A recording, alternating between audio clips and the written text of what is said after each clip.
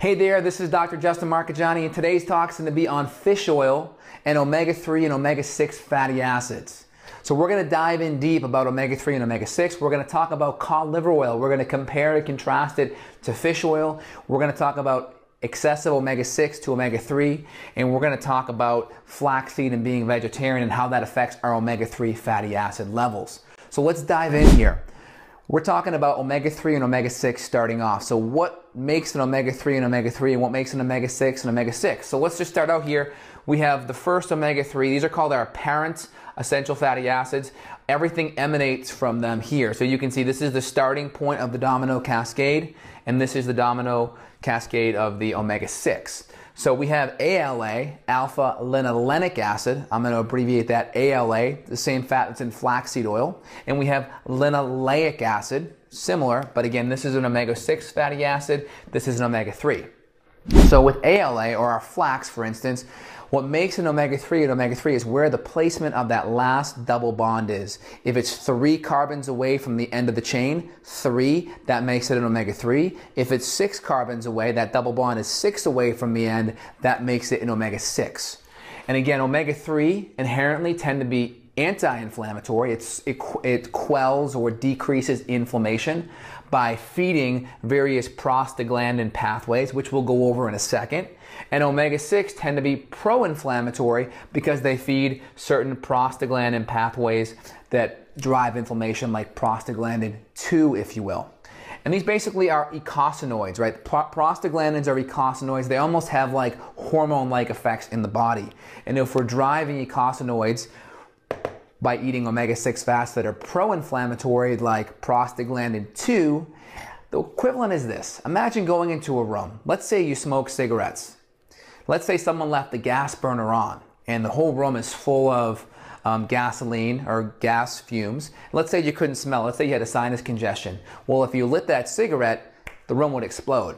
Now, the same thing with people that have excessive omega-6 fatty acids and lots of prostaglandin 2, something happens stress-wise, maybe bad posture, maybe an injury, maybe just stress and bad sleep. It sets off this inflammatory cascade where essentially all chronic and degenerative conditions, if you look at a map where you look at omega-6 fatty acids and chronic degenerative disease, there's a strong correlation with omega-6 polyunsaturated fats being higher with disease on the y-axis. So the more chronic disease we see, it correlates with more omega-6 fatty acids. So that's a correlation, but there is a causative mechanism being inflammation. Inflammation drives chronic disease because the person that's inflamed is going to break down faster. When we break down, disease and pathology are inevitable. Okay? So when we have omega-3 fatty acids, we're feeding various prostaglandin pathways that are anti-inflammatory. Again, we have our cell membranes, and the more healthy fats that we eat, we encompass that cell membrane, we make healthy cell membranes, and we drive inflammation downward. So you can see here with our omega-3 cascade, we have like our flax oil here, for instance. We have our EPA and our DHA fish oil, and these essentially drive prostaglandin E3, which is an anti-inflammatory cascade pathway. With the omega-6, that this is again pro-inflammatory. This is our linoleic acid. It drives dihomo-gamma-linoleic acid, which this could potentially be anti-inflammatory. So dihomo-gamma-linoleic acid will be the fats like evening primrose oil, borage oil, black currant seed oil. Again, these fats can be very helpful for females that are having menopausal issues, female hormone issues primarily, and or skin or acne issues. Taking these fats can be very helpful, and they drive the prostaglandin 1 pathways. This is another anti-inflammatory. It reduces inflammation. But you can see here, arachidonic acid is this inflammatory fat that can drive inflammation. And it's not that arachidonic acid is bad by itself. We need arachidonic acid. It's very, very important to our health. We get arachidonic acid in lots of healthy quality meats as well. It's more of the ratio. So typically, we've had this 1-to-1 ratio or 1-to-4 ratio. 1-to-1 ratio, meaning we're having typically omega-3 to omega-6, we're having at least 1-to-1, or we're having essentially a 1-to-4. where at the most we're having 4 times omega-6 to 1 time omega-3. And this is important. This is how we've evolved as a species in regarding the food that we're feeding our body. And now we're seeing it skewing way up. Now we're seeing it almost up to 1 to 50. So we're getting 50 times more omega-6 than omega-3. So basically what we're doing is we're setting the stage where we're putting on the gas in the room. No one knows it. Someone comes in the room and they light the cigarette, boom, everything blows up. So it's just like that here. We're setting the tables up for excessive inflammation. And now arachidonic acid is important. So it's not about avoiding it, because that would be like saying, well, you know, avoid meat, avoid all these other healthy foods. It's avoid foods that are going to drive the ratio up here. And the foods that are going to drive that ratio up very high are going to be our refined vegetable oils. These are going to be the cottonseed oil, the soybean oil, the safflower oil. These are going to be excess canola. These are going to be potentially even excess nuts. All right? These can drive this ratio up super high. And again, the reason why that's happened is that the processed food industry has relied on lots of these cheap omega-6 fatty acids to be in all of our junk food. So people are getting it because of all of the junk food that we're eating.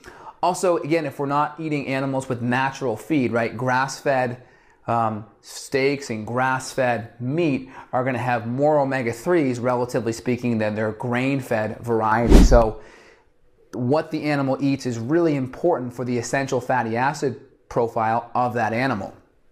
So in other words, we want to be eating healthy animals that are fed biologically appropriate, right? Cows eat grass, not grain. And then also we want to make sure we're eating foods that are high in fatty fish.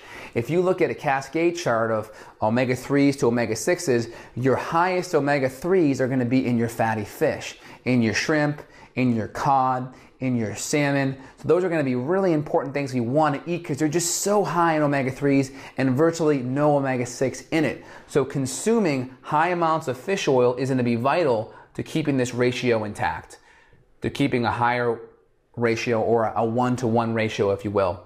And a lot of vegetarians, for instance, think, okay, well, let's just consume flaxseed oil. Flaxseed oil is again, is ALA, right? That's a omega-3 fatty acid. Well, the only problem is this, is that we need this delta-6 desaturase enzyme to convert ALA into EPA. So this is fish oil right here. EPA is a 20-carbon fatty acid called eicosapentaenoic acid. It's 20 carbons. And we have to basically use this enzyme, and this enzyme adds 2 carbons to the ALA and makes it a 20-carbon EPA. When we eat fish oil, we're driving up EPA. When we eat flax, we're driving up ALA.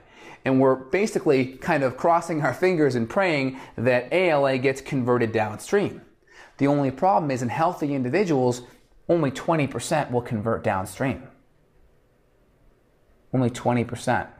So if you're going to be a vegetarian, which again, for most people, I feel like you're missing out on certain nutrients that are essential that you can't get from animals. But if you are going to be one, you should be consuming a DHA fat, primarily from algae, so then you bypass this whole conversion. So if you do an algae, you're at least going to be helping with the DHA fatty acid by supporting that. And just so you know, algae is what fish eat that helps bioaccumulate a lot of these EPA and DHA fats. So really important there. If you're going to be vegetarian, don't make the assumption that flax is going to be enough, because in healthy people, 20% is what's converted. And this is the really important part. If you're inflamed, if you have high amount of insulin resistance or high amount of inflammation, this conversion right here is going to be blocked almost altogether. So if you're unhealthy coming into it and you're saying, well, I'm going to just use a whole bunch of flaxseed oil, definitely don't recommend that, because you're not going to be able to make this conversion happen. You want to use high quality fish oil. That's going to be your best bet. So looking down here, there's a lot of hype over cod liver oil today too. I love cod liver oil, but if you look at the amount of EPA in cod liver oil, you're going to find about 3 to 4 times in fish oil. 3 to 4 times more in fish oil. Now there's not a problem with that. If we're treating a patient and we're trying to use omega-3s therapeutically to reduce inflammation, I'm going to use fish oil because it's much higher, much less pills, much lower dosage to take for the patient.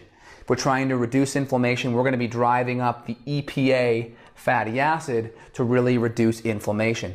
But again, cod liver oil has other benefits. It's also very high in vitamin A, which can be very helpful for your thyroid. And if you're getting the fermented variety, there's also some vitamin K and other nutrients in there that's also very beneficial. So again, we want to look a little bit deeper at this. Cod liver oil is going to be great, but if we're trying to drive a reduction of inflammation, fish oil may be a better alternative. But I'm not saying don't take cod liver oil, just know the reason why you're taking it in the first place. With my athletes or my inflamed patients, we'll use a triglyceride form of fish oil so it's better absorbed, and we'll use levels up to 4, 6, 8 grams per day to really reduce inflammation. Now I'm going to do a part 2 of this video where we really delve into dosage and we kind of go into the DHA fat as well as the COX enzymes and what we've done in the past to reduce inflammation. So stay tuned for part 2 very soon. Thanks, this is Dr. Justin here. Click on screen to get a hold of me quick. So if you have issues with inflammation, we can help get to the root cause. And also sign up for my thyroid and or female hormone series. Again, great information coming your way. Subscribe to get more videos at your fingertips. This is Dr. J signing off. Take care.